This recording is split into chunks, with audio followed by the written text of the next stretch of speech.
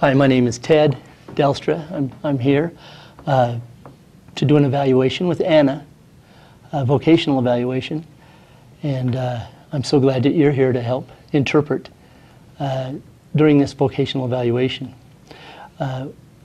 Ideally, what we want to do is make sure that she understands the directions that I'm going to give her, and if there's any question, please don't hesitate to ask, and if she has any questions, please make sure that she is fully aware of what we're talking about and fully understands the directions of any questions that I ask her.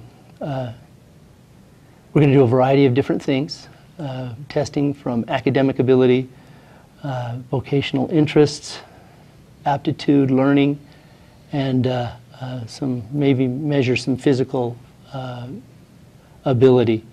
So those are the things that we'll be looking at today.